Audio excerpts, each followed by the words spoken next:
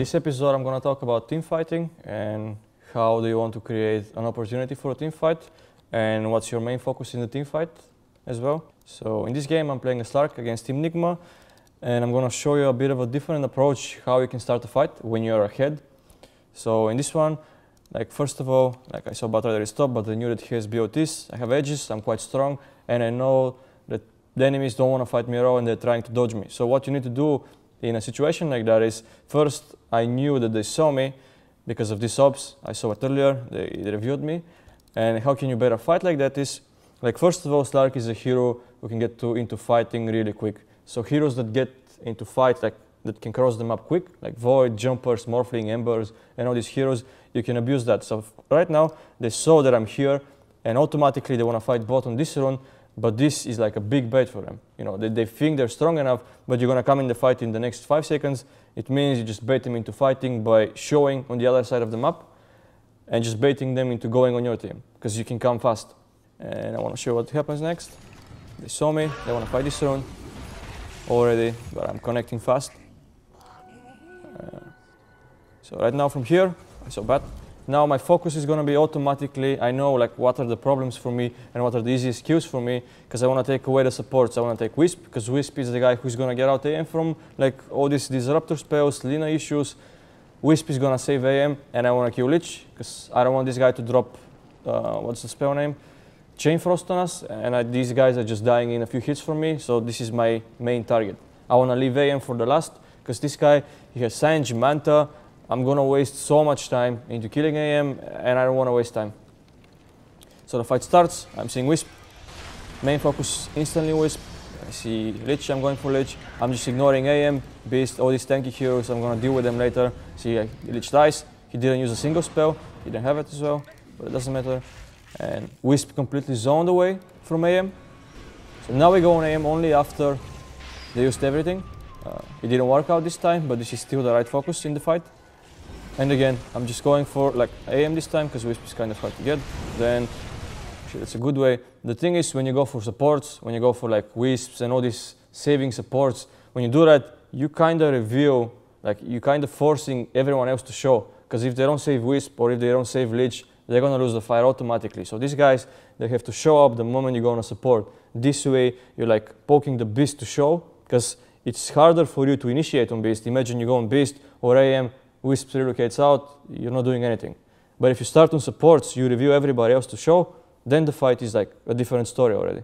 When it comes to that, I want to mention another story, like for example, the supports are hiding. Imagine in the next game, supports are hiding and you only see the carry. It could be a PA, Void, AM, TB, and so on and so on. What you want to do then is, you want to use a few spells on TB, but you don't want to commit on this carry. You want to just poke the Beast again and wait the supports to show, because by poking this guy, you're going to force all these saving supports to show a little bit, then you go on supports. But you ignore the main guy. You just want to kill supports, then focus on cores. See, they're going on Wisp and these guys showed, and now it doesn't matter that AM is full HP, as you can see, we barely touched him. Wisp was the most important, you know, we couldn't catch him, but by going on him, now Beast and Bata the reveal, they're dying. Usually it's a bad time to take a team fight when your lanes are in a bad shape and your lanes are coming to you and you want to rush into a fight, because this way you don't see where the other heroes went. It means that they could be grouping up, it means they may be smoking, they're going to be prepared for your move. So what you want to do is, you need to see a guys first and you need to apply pressure. You need to force somebody to show, because you need some sort of information before you fight, because you can't go into dark map, into blind areas, into your lanes coming to your face. You need to make sure that this is not happening before you go into fighting.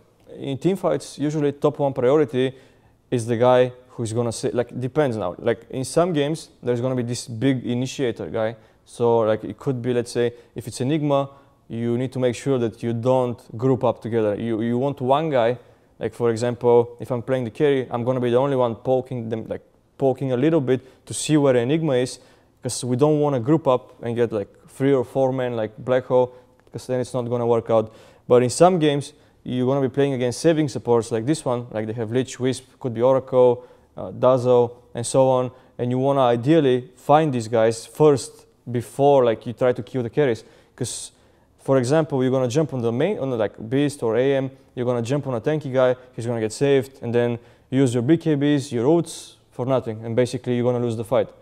But in some games, again, like I said, in some games, you're not gonna see these supports. They're gonna be hiding so well. So what you need to do is you need to poke the carries first. But by that, I don't mean like you just hit them a little bit, use a few spells, and see if they're gonna show. If they don't show, you don't need to rush in the fight. Like you need to wait and see until they show up. Because if you just rush in, you're gonna lose the fight. In this game, I'm playing first as Void against OG, the semi-final, and I wanna talk about a simple concept that even us, we don't do it. It's about forcing a fight on an obs, and usually the obs is on a cliff or just in a good spot that's gonna be like, you create this choke point. Basically this obs means that's a choke point. If you had a good obs on a cliff or whatever, this is your choke point and this is a fight you wanna take. And it doesn't matter even if you're alone and you're alone starting a fight, it's still good because you create a really good opportunity for your team to come by, help you and just win the fight. And this is what I wanna show you. And we showed you in the previous episode against Team Secret that we fought on their obs and we lost because of it. Now I want to see you how you can open a fight and how you should be forcing fights on choke points. So you see that in this one we have the obs, and even though my team, these guys here, Jakiro is not nearby, Furin is showing top and DK is showing mid, this doesn't mean that you should be scared to start the fight, because like I said, your team is going to come by and you need to open the fight, especially if you have a spell like Chronosphere or Raid King ult, or like maybe Abyssal 1 AM, it doesn't matter. So what I'm gonna show you is, this is the choke point, and I wanna show you their vision. As you can see, like they don't see that I'm there, but I'm waiting on this cliff because I have obs. Now they're gonna walk in slowly because they see Jakiro, they see Furin, and they're like, okay, they're not here, right? They see two heroes, but that's not true because I'm waiting to create this chaos and to make this fight happen. Now they walk to me, I saw an opening, and I'm going for two heroes. That's what I want. Now my team is gonna connect, even if they don't come straight away. This is a fight you wanna create, because right now when you do that, Zeus is gonna be exposed, everyone is gonna be exposed, and all the easy targets for you just gonna come by, and it's gonna be much easier than just waiting and waiting. As you can see, now Jug is gonna be a hard kill, so I just go for Venge. My DK now has such an easy job because I started the fight and he just goes for Zeus, then we kill Zeus, and now that there is no more damage basically. Even if he gets RP on us, they can't really finish the job because they run out of damage. As you can see, that's a one team fight, and yeah, Zeus bought back, he dies back, we get more kills.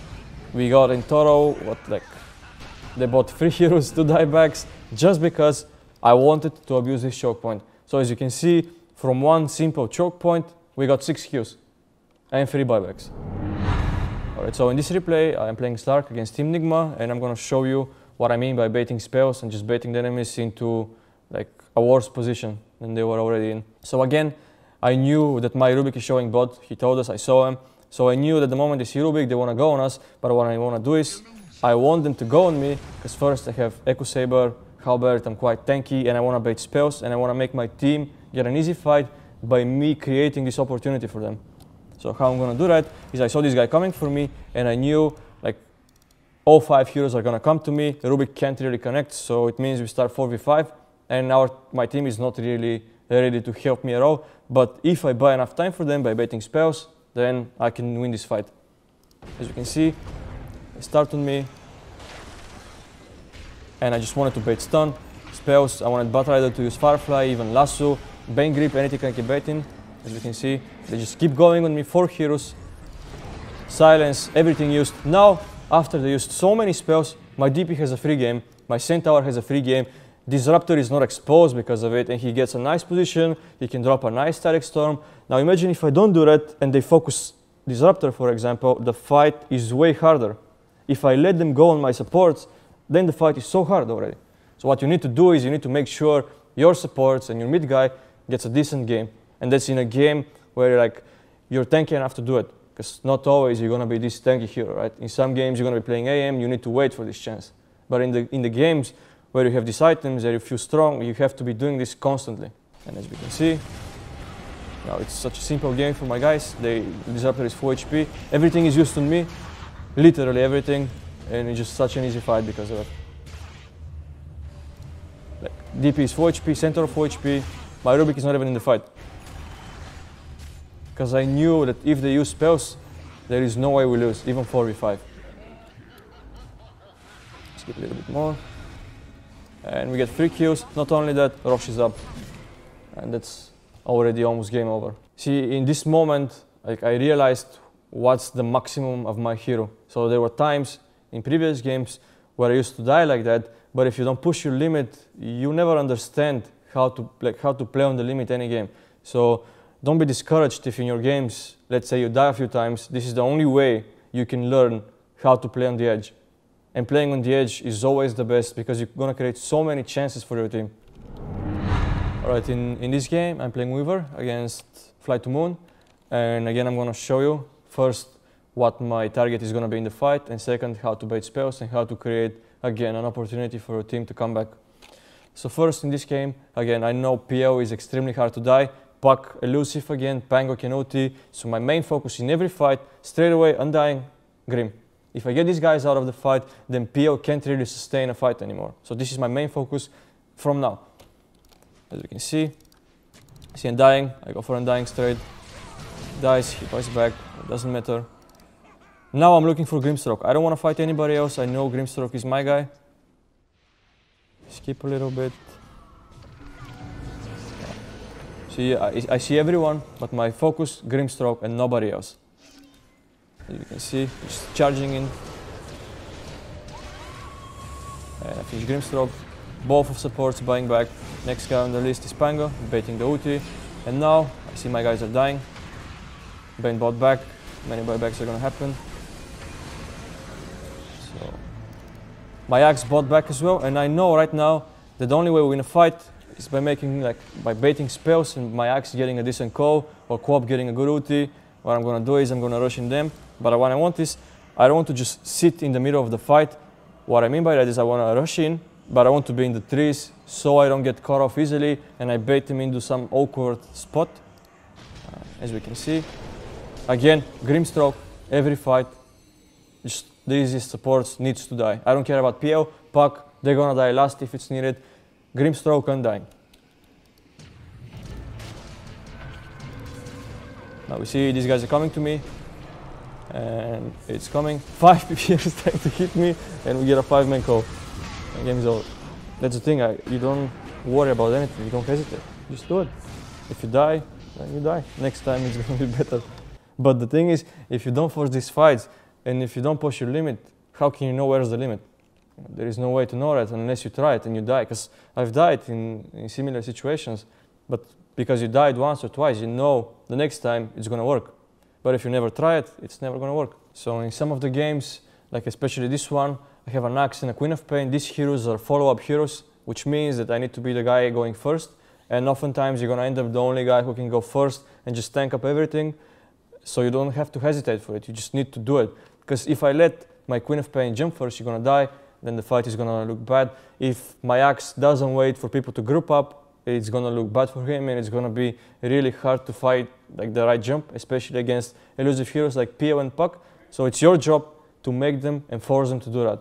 So in some games, you're gonna be the only guy who can force this fight, and you're gonna be the only guy who can tank spells and bait spells. Because in this game, especially, you see we have an Axe who wants to be a follow-up, who wants to see people group up before he goes. Same thing goes for Co-op. Both supports don't want to show. So it's up to you to stay tank up and make this game easy for them. Make the game easy for your Axe, make the game easy for your Queen of Pain, or it's gonna look really bad. So the most important thing about team fighting is realizing what are the big issues in your fight. So for instance, if they have elusive heroes that are hard to die, you need to choose the supports, and by killing the supports, you're gonna make their cores show in bad positions. This way, it's gonna open up good fights for your jumpers, for your initiators, and by creating this chaos, you're gonna win every fight, basically. Or at least, you're gonna put your team in a good spot, because nobody else can do it in most of the games.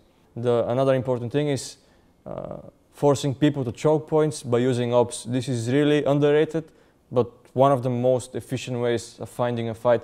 So for example, it's late game, and you have this one ops on this cliff, you have to use it. Because vision late game is almost everything. If you see a good fight, it means you're gonna open up a good fight. And this cliff is gonna win you the game. Usually the biggest mistake that people do is that, like, for example, they see a PO or they see an anti-mage, they see the carry, and they're like, okay, we're gonna jump this guy, we're gonna kill him. But no, that's not how it works. Usually when you see this tanky carry sitting in front, there is a high chance that he's baiting you to go on him. But you don't want to do that. What you want to do is you want to bait people a little bit, you want to hit them a little bit, wait and see the supports to show. That's when you go in. If you don't see supports and you don't see anyone, you can't just go on AM. Unless, of course, you have some 25 big chrono and you think you can zone the supports, then that's a different story. But most of the times you don't want to just go in.